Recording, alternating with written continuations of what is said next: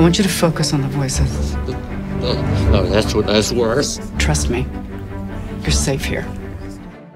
Summerland was started by my husband and his partner, Carrie Loudermilk, and myself about 30 years ago, as a place, a safe haven for mutants. It looks like Nirvana land, you know, and then people's relationships are rich and changing, just like in real life. A place to cultivate powers for mutants and people with special abilities, and to help heal people, and where people can feel whole or feel completely comfortable. We find your powers, we see what triggers them. But what matters most, we make you whole.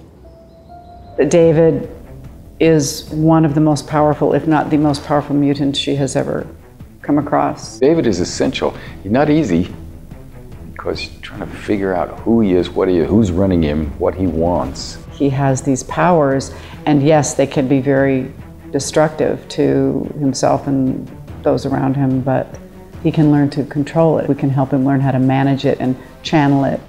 Melanie thinks you're the key. What? The key to what? Winning the war? And other things?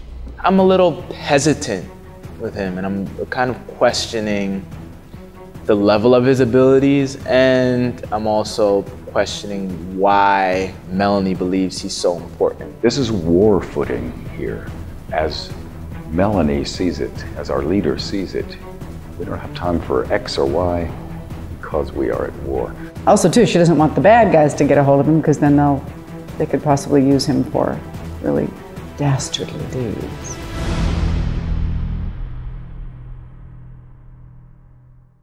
Hey, Lisa here with some behind-the-scenes facts for you. The character of Gollum in Lord of the Rings was digitally created by using 13 cameras pointed at different sensors attached to actor Andy Serkis's costume.